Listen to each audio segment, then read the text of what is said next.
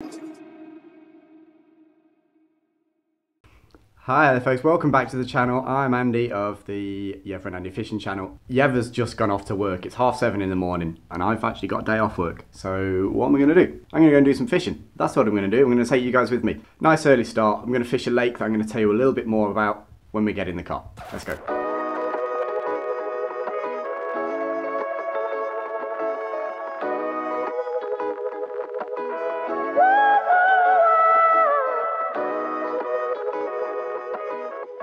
So this lake, it used to be one of my local lakes. It's an old Trent gravel pit and I used to fish it a long time ago in my teens for pike predominantly. And I remember there was one day in particular when I was down there, a really hard day on the pike. I was really struggling to get a bite and I scaled down. I was on a 60-gram old clunky spinning rod and I scaled right down and put a little jig head on.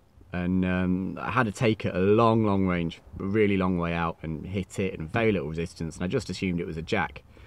So I cranked it and got it about 4 or 5 rod lengths away, and it was the biggest perch I have ever seen in my life. It was enormous. Unfortunately, I cranked it that hard that by the time I lifted the rod, slipped the net under it, the hook pulled. So I got the bait straight back out there, and sure enough, same spot, I hooked another fish. I was a bit more careful with this one. I got that one in, and actually that fish was my longest ever UK perch. That was a 45cm fish. It was huge, real old warhorse of a fish. But I've always regretted losing that first fish because the first one was bigger than the second. For about 12 months after that, I fished it really regularly for those big perch with proper kit. I scaled right down. I never had another touch. This water has knocked me around. If me and this lake were in a boxing match, it would have been called off a long time ago, and I'm fully expecting to not get a fish today. But I'm going to take you guys and the cameras along with me in the hope that maybe, just maybe, today's going to be the day. Let's go and find out.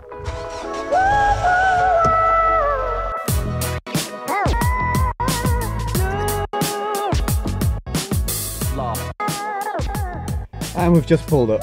It's weird actually, driving down the driveway to this place has brought back quite a lot of memories, mostly pretty bad ones. But one thing I did remember actually on the drive here was the last time I came here perch fishing, which was very early into when IB and I started fishing together. And I came down with the perch kit, all finesse and delicate, convinced that I was going to catch one of these monster perch. And IB was just learning to do a pike fishing, so she was on a jerkbait rod. She was throwing a 20cm jerkbait, and only one perch was caught that day, and it was caught by IB on a 20cm jerkbait on 150-pound single strand titanium trace and 80-pound braid, and I didn't have a fish. I don't know what it is about this place, it beats me up. Even just pulling up here has filled me with trepidation. I'm not sure what's going to happen today. I'm going to give him my best shot.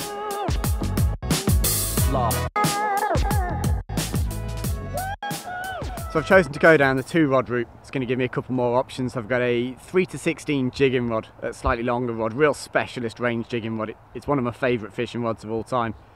But it's only really good for one thing. It's great for range jigging, but everything else is just too fast.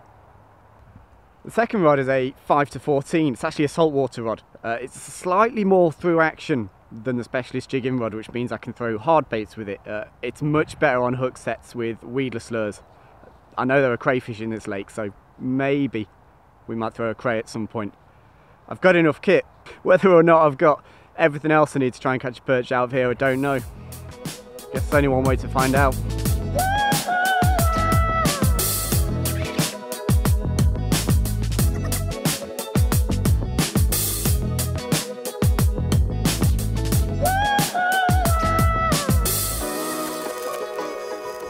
Right, so we made it around the lake. It's a slightly longer walk than I remember. Either that or I'm a bit older and more unfit than I remember. No comments about that, particularly from you, IB. I can read your mind. Already hit a couple of snags. First off, you may be able to see behind me, there's a pretty thick layer of bright green algae on the water. It doesn't look very pretty. I'm not sure it'll affect the fishing, but it looks pretty rank. The second snag is that the 100 metres of bank that I desperately wanted to spend the most time on has been closed off. I'm not really sure why. It's a massive lake, there's loads of space. There's one specific bit of bank that I really wanted to target and I can't, so that's a bit of a spanner in the works, but there's heaps of space, there's loads of bank, I've got plenty of space to cover. There's grebes diving, I've seen fry jumping. Everything that I've seen so far suggests this could be a good day's fishing, but I've seen all this before in this place and it's not worked out. The only way I'm going to figure it out is by casting, so that's what I'm going to do now. I'm going to start the GoPro up, let's see if we can catch some fish.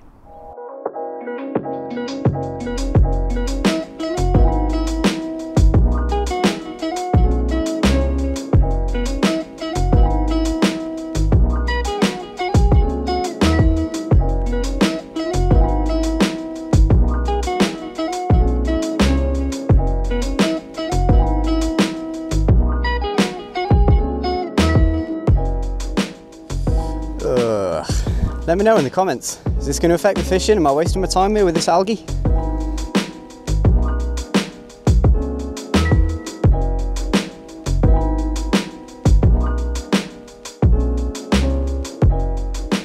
Right, so I think I'll jig this one back in this last 10 yards or so, and I'm going to switch out to the crayfish rod, just for 3 or 4 casts, and then I'm moving on. I really don't like this algae. I've no idea if it's going to affect the fish or not, but I don't know. If I was a fish, I wouldn't want to live in this. So we'll give this another couple of minutes on the other rod, and then we'll go and find some slightly more clean water.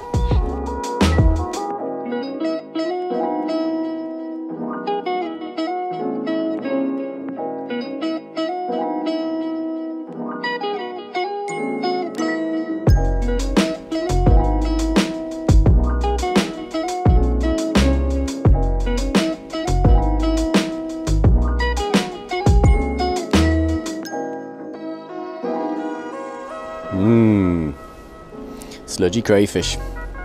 Blech. Well, no fish yet, and to be quite honest, that green sludge is really putting me off this. I mean, it is disgusting. Just look at what it's done to my boots. No touches, no taps, the odd bream and carp roll, but I've seen no great evidence of any fish down here, so I'm going to get out of Dodge and find some clearer water. I mean, if I was a bait fish, I wouldn't want to live in that.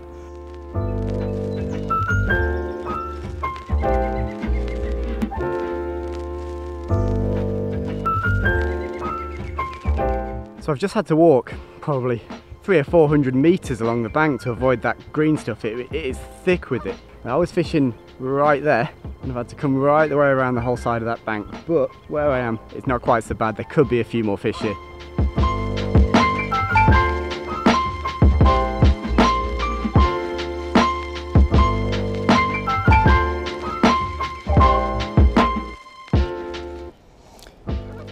So first cast here, and already something's different. I've still got that 5 gram jig head on and that slightly smaller lure.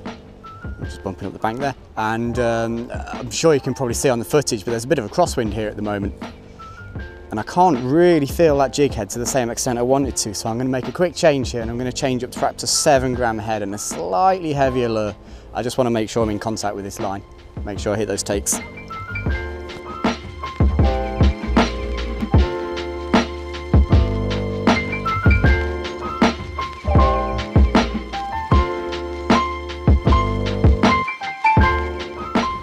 Convenient, that's rigged up on a 7 for me.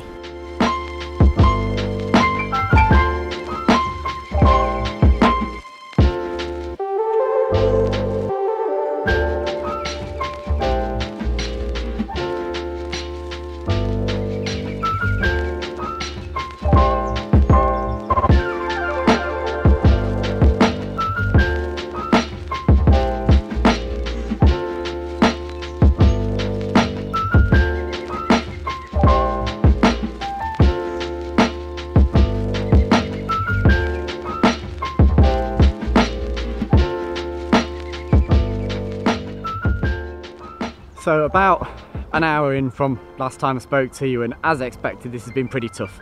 I have just had a pretty tentative bump on one of those T-tail minnows.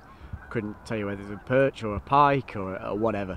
It was a something, which is about as much as I've had out of this lake for 3 years, so I think I'll take that. Unfortunately, the sun started to come out, which is a real pain. I really don't want that for perch fishing. I'd rather it stay cloudy. But I have just noticed that on the other side of this bay where I'm stood at the moment, there's quite a few grebes working. They're diving regularly. There must be some bait in here, and actually at the top of the bay, there's 4 or 5 more grebes that are just kind of hanging around. It's almost as if they've penned some bait in here. So rather than work my way around there, I'm going to go straight round to the other side where these grebes are. See if there's anything down on the bottom there they're interested in, because if the grebes are down there taking fry, then it's a pretty safe bet that the perch should be somewhere near.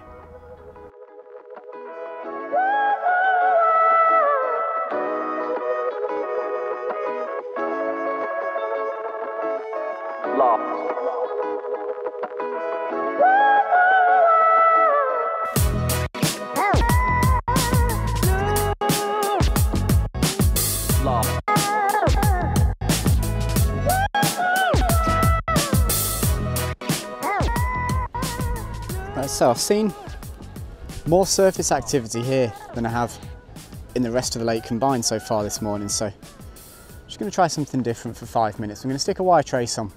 I'm going to stick a spinner through here. I just wonder if some of these fish are sat mid to high water. I'm probably jigging this below them. Nothing else has really worked so far this morning, so you know, we'll make a change. If this isn't working, we've got to change it. We've got to do something else. So yeah, we'll just spend 5 or 10 minutes. I'll stick a spinner through here, and maybe I'll put a little hard bait through here as well. It's worth a go.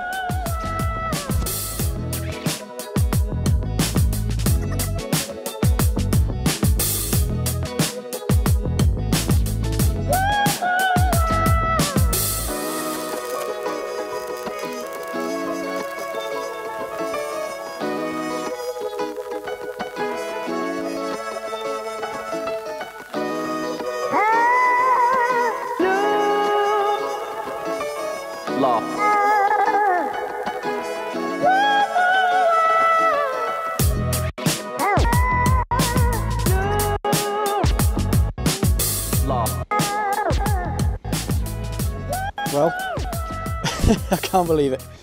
That is a perch. That is a perch. It's not quite as big as the last one I caught here, but there's no mistaking it. That is the target species. Oh dear.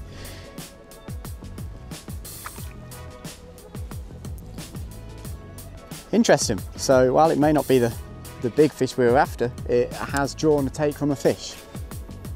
Maybe we're onto something with this spinner. There's a fish. What have we got? Now we've got another one of those little perch. Absolutely identical, that one. I just wonder if this is what those grebes are diving on.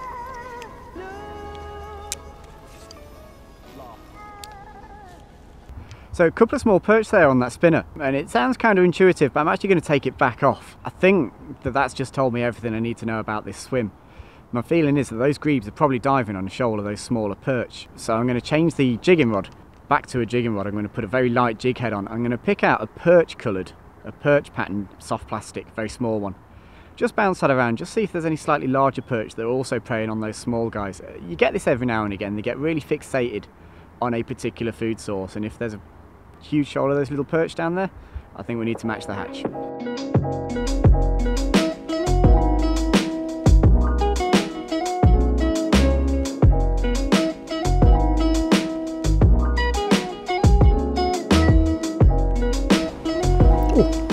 Oh, that was a better fish.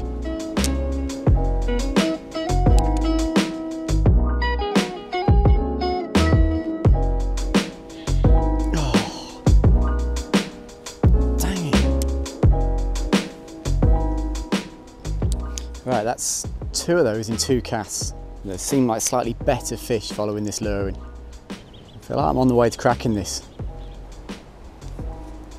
It might be that I need to put a little suspending crankbait on here actually. They seem to like this. They seem to like this shad when I'm bringing it back quite erratically. That's quite hard to do obviously with a jig head on there, it always drops. I think I'll give this a couple more minutes and I might start having to think about a suspending crank that I can just, you know, twitch it and just let it sit in front of them on a tight line. I don't know, it feels like we've got more pieces of the puzzle than we did an hour ago, that's for sure.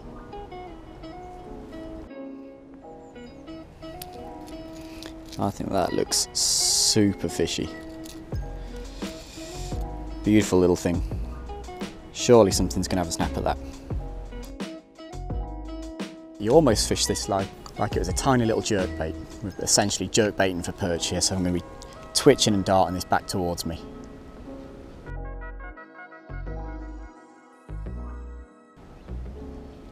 I've had 4 takes in this area. Those 2 small fish that I've caught and 2 other fish that snapped at the lure late, but everything has been quite close to me, so I just wonder if these fish are sat midway up or just at the top of the shelf. There is quite a serious shelf in this area. Oh, that's noisy. It might well be that by just twitching this over the top of the shelf, I could possibly pull up one of those big fish and provoke a slightly more aggressive reaction than I got from the jig.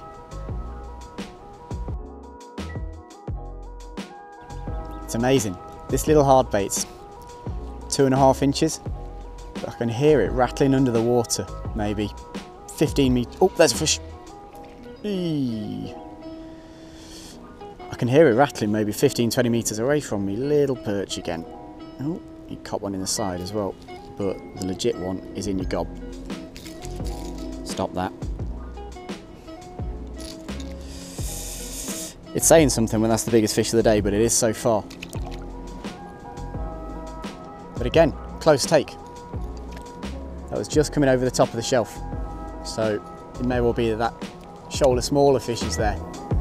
Possibly there might be a bigger fish amongst them, let's hope so.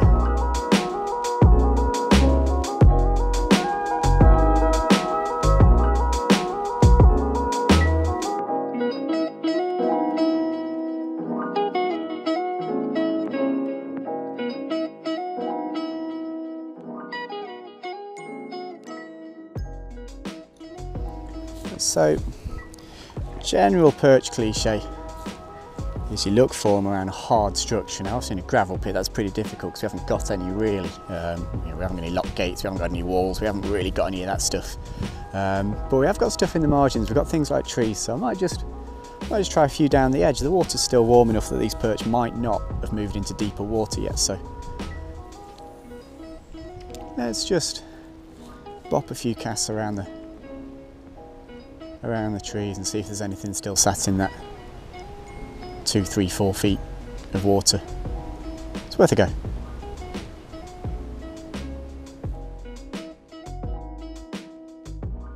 So the sun's pretty high now. I think my best chance of getting a really big fish is probably gone. I think if I am going to have another chance at a big fish, I'm going to have to find some slightly deeper water. I feel like I've got a lot of smaller fish in front of me, so I'm going to have a quick walk around to the other side of the lake. I reckon there's some deeper water that we can put a jig through and see if we can jig one of these big perch out.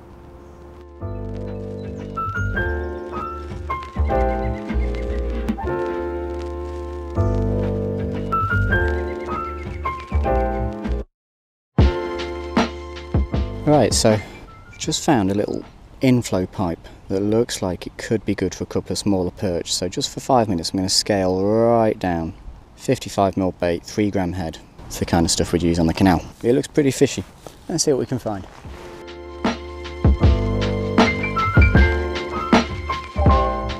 Lots of little takes, but I think they are quite small fish. And again, oh, yep, there we go, got that one. Oh.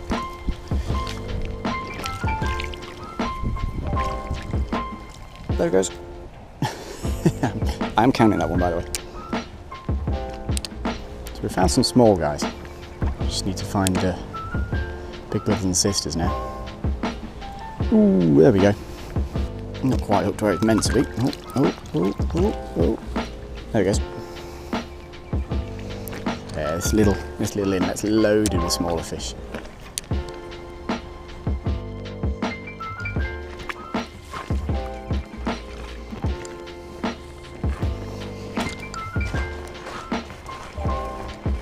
Ooh, talk about hard structure. Maybe you can see that piece of concrete that sticks out. Geez, they should be perched somewhere near there. It's deep as well.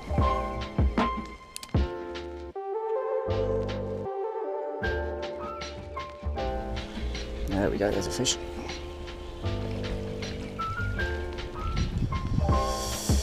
Well, it would appear that today's big gravel pit perch session has turned into a wasping session. But at least they're perch. This is better than I've done most times we've been here. Ooh, biggest one of the day. Well, this is ridiculous.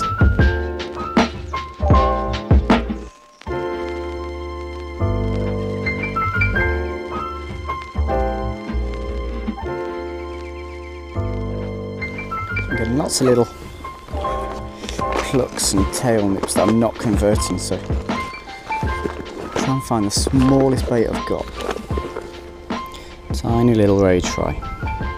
And with a slightly longer shank hook, the hook point's going to be right at the back, so even the wariest tail nip should convert. Well, that seemed to work all right.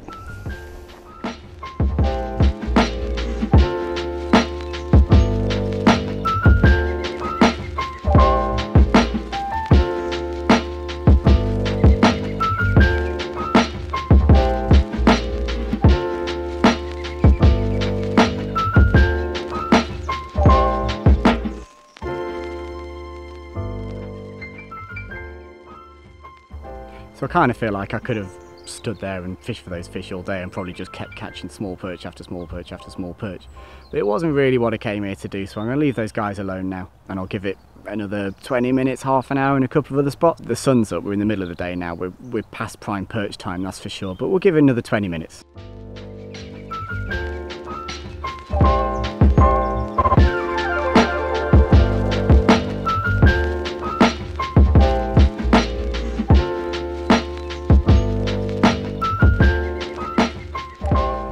Honestly, the amount of these things I find knocking around lakes, I really ought to go into business selling second-hand spoms. I don't know what carp anglers do with these things, but crikey, they're good at losing them. Well, I've just broken off both rods in the same swim, I think on the same snag, which I think probably is the end of this morning, or this afternoon as it is now. The end of the session. I've got a really long walk back to the car. When I get there, I'll have a quick breather and I'll fill you guys in on exactly how I think this has gone.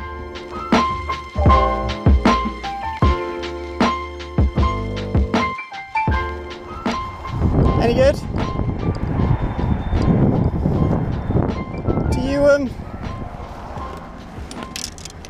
Do you use these things? Yep.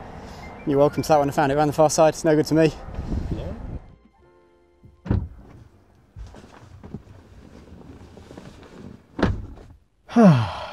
Well, I'm not quite sure what to make of that. If you'd have told me at the start of the day that I was going to catch as many perch as I have, I'd have snapped your hand off. I mean, that's the most perch I've ever caught out of this lake in 15 years of fishing it. In total, they probably weighed about the same weight as the last really big fish I had out of here. I was not expecting this to turn into a wasping session at all. It was kind of cool. You know, I've caught fish on 3 different styles of baits. We started off getting a couple on the spinner, and that was pretty cool. It was nice to do something a bit different. I don't use a spinner much these days. I really ought to use it more. Then we had one on that little twitch minnow, the hard bait. That was cool as well. I mean, I felt at that point like I was starting to solve the mystery. Unfortunately, while that was happening, the sun was getting higher and higher and conditions were getting worse and worse. And then at the back end there, we caught a load of those little guys in that stream mouth. Basically wasp fishing, finesse fishing. I hope there might be a bigger fish in there, but ultimately my feeling was that there almost certainly wasn't going to be. Still though, caught a few fish. It wasn't the disaster it could have been. I've really enjoyed myself. I really hope you've enjoyed it too. If you have, please give the video a like, give it a share, and please drop me a comment. Let me know A, anything that I could have done differently with regards to fishing, and B, what your opinions are of the video. There's an elephant in the car here, in that Yeva isn't in this video and hasn't been involved in this video, and it's the first time. Guys, please let me know if you want to watch videos with just me in it. Obviously we're getting towards the winter now. Yeva's going to be at work more and more, so I'm going to be doing more videos on my own. So please let me know what you want me to make, how you want me to make it, and I will do my best to make sure you guys are getting the content that you want. Thank you very much for watching, and I'll catch up with you guys soon for some more fishing. Bye bye.